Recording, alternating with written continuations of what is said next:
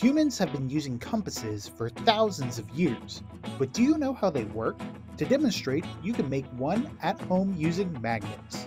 The ingredients you'll need are a bowl of water, a strong magnet, a small piece of paper, and a sewing needle. Step 1. Take your magnet and rub it on one end of your needle for about a minute. Step 2. Carefully push the needle through your piece of paper.